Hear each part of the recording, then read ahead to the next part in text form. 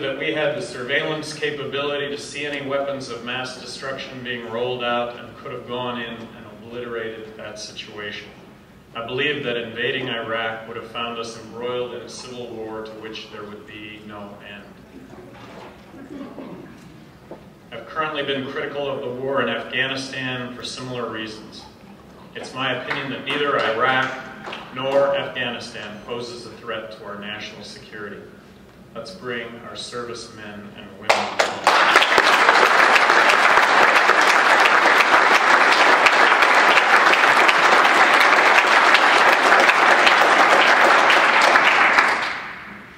If we're going to find real solutions to the problems we face, we need to look for some new answers. We can't keep doing and saying the same thing over and over and over again, expecting different results. That's the definition of insanity. Let's look at this country's war on drugs. Doing drugs is a bad idea.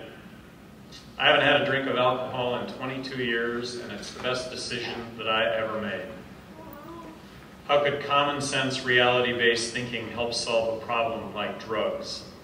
A problem that is consuming our nation by inches, exhausting the public wallet, clogging our courts, and filling our prisons beyond capacity.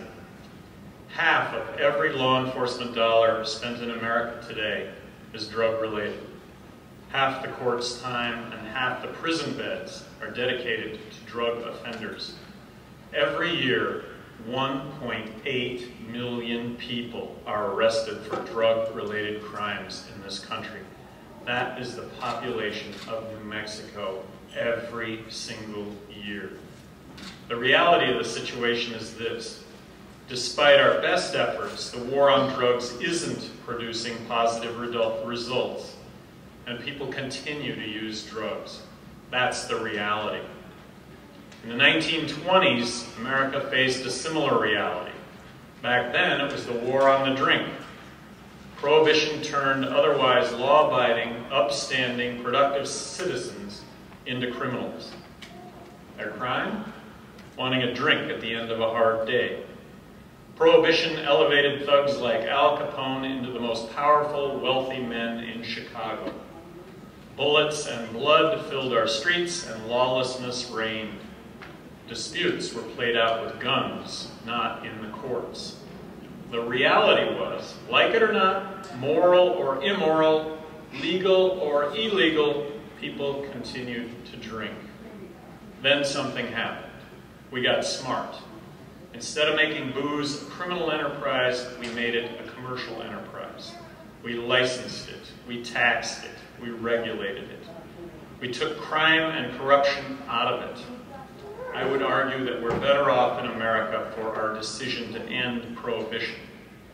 The reality is that despite our best efforts at law enforcement and interdiction, people continue to use drugs in America for the same reason people continue to use alcohol. I've come to the conclusion that 90% of the drug problem is prohibition-related, not use-related, and that is not to discount the problems with use-abuse, but that ought to be the focus. Let's deal from reality. I think marijuana should be legalized.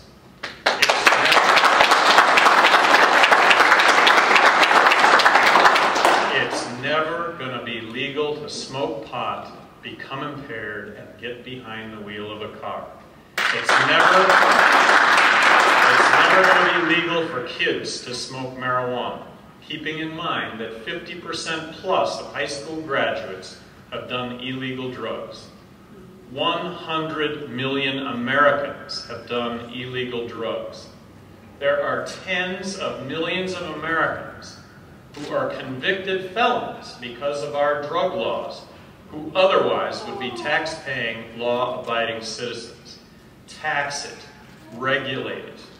Harm reduction strategies should be adopted with drugs other than marijuana.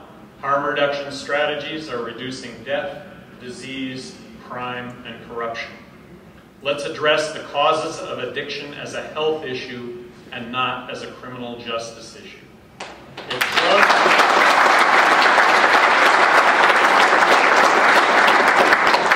If drug use is the reality, and it is, responsible use is preferable to irresponsible use.